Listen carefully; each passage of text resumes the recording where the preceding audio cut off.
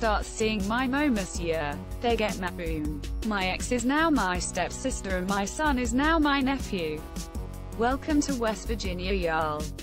Is that what they call a mountain mammoth over there? The outcome was dramatic and incredibly tragic. I had a colleague once who drunkenly confessed to sleeping with her stepbrother. Eventually it developed into a serious relationship. Her parents got to know and desperately tried to get them to break up. Colleague ended up dating her stepbro in secret. It's an open secret in the office at this point. Awkward, because the stepdad was also in upper management. Anyway, her parents find out again and try to get them to break up a second time. It all gets rather public and ugly and quite embarrassing for her mom and stepdad, who are now senior figures in the industry running their own company. Colleague tells us that she's been given ultimatums from her monsieur. Doesn't describe what they are. Suddenly, she stops showing up to work and emails her resignation. She tells HR that she's moving to the US to find some peace.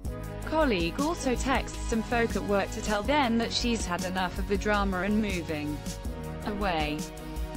A few weeks pass and there's no news from her until her stepbro boyfriend starts contacting all her work friends.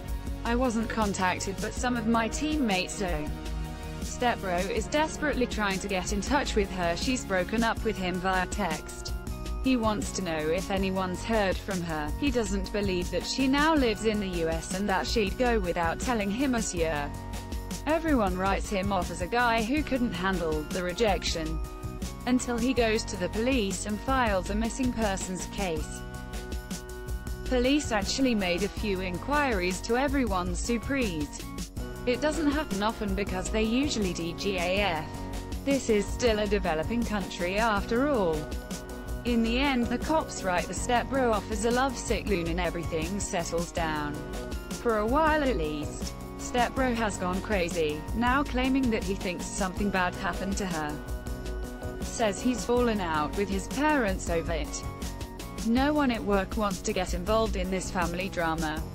Especially since the parents are important people. Things die down again, until they don't. Fast forward 2 years and no one's heard from our colleague, until the cops come calling. They've arrested her mom's chauffeur on an unrelated charge and he confesses to murdering our colleague. Even leads them to the body. He doesn't, however, reveal a motive. He must have been stalking her, think the police, until they investigate further. Our colleague never went to the US. Turns out the emails she sent weren't from her either. They were sent after her death. The texts, the emails and the breakup were all from her monsieur. She covered her tracks after she orchestrated the murder of her own daughter. All because she wouldn't stop dating her stepbrother and was going to marry him monsieur. Sorry for the bad grammar. English isn't my first language. I'd forgotten some detail. The colleague's mum always had a strained relationship with her daughter. At social events she often claimed to be her sister, though everyone knew it wasn't true. I think bio dad was also involved in the murder somehow. The whole thing was one giant clusterfuck. This is the most fucked up one in here. It's time I leave this thread. Thank you for sharing. Technically my step-cousin. My mom married his uncle. We met as adults and hooked up quickly after meeting. We're married. Whenever someone asks how we met, I just tell them he's my cousin. Meeting at the family reunion is a tale as old as time. My parents used to be step-siblings. My mom was 6, dad was 12 when my mom's mom married my dad's dad. My dad lived with his mom primarily though, and they never spent much time together. I think my grandparents were married for 6 to 10 years or something like that before they divorced. When my mom was about 20, dad was 26 and he asked her out.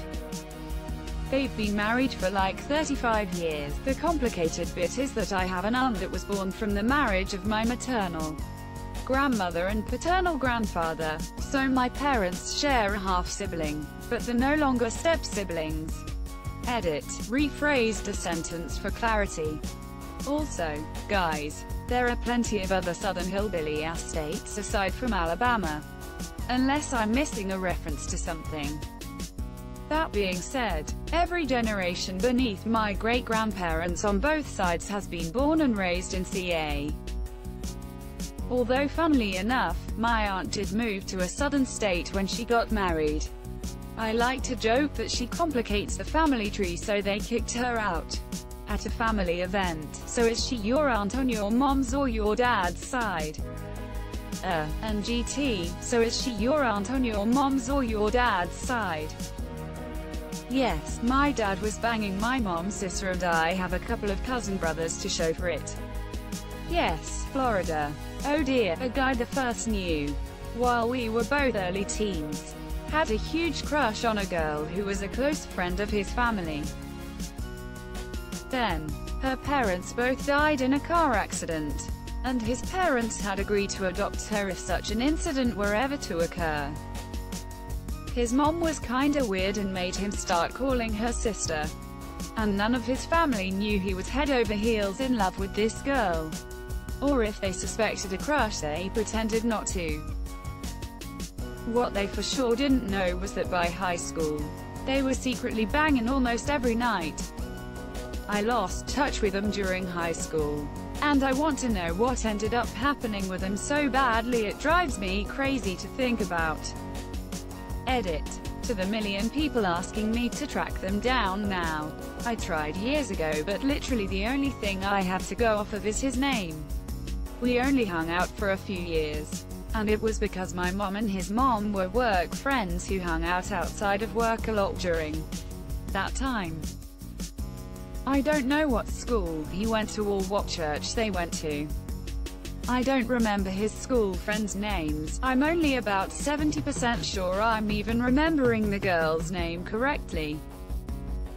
The only avenue I could think of exploring is asking my mom what her former co-worker's name is, or if she remembers where they moved to. But that's a really weird question to bring up 15 years later, so I don't really plan on going that route. I just gave his name another search. But it's a fairly common name, and without more to go off of, it's sort of impossible to find a match on social media.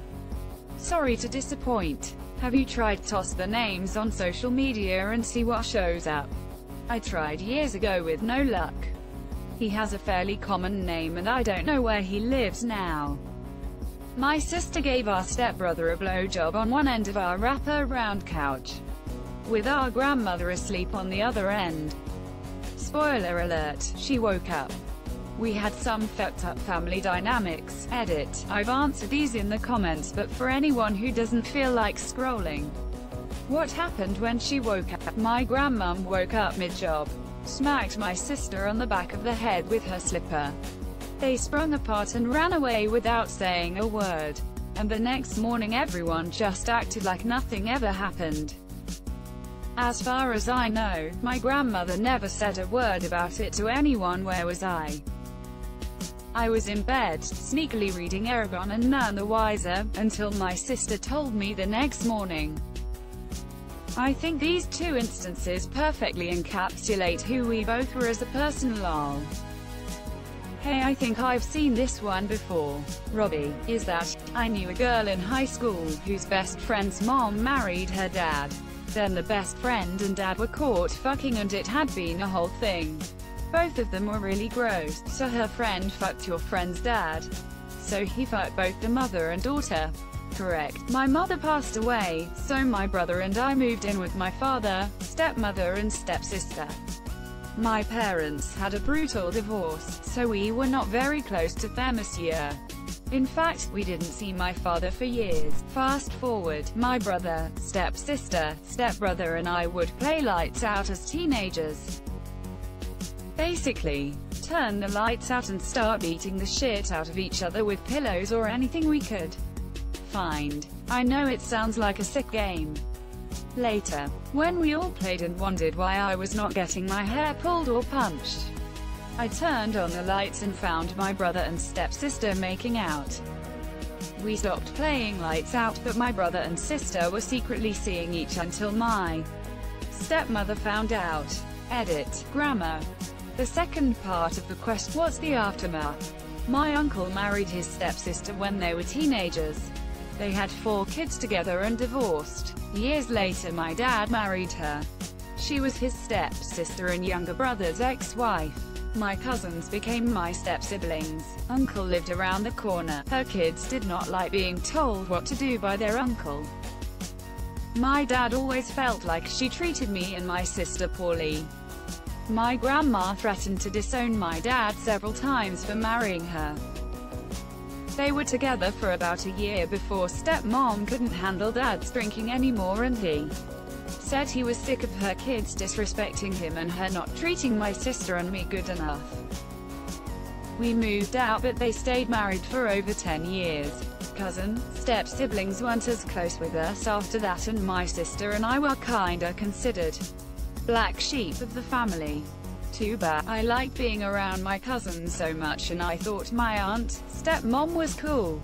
I was like 10 to 11 at the time though. I can't imagine what those two were thinking when they got together in the first place. Whole thing was confusing to say the least.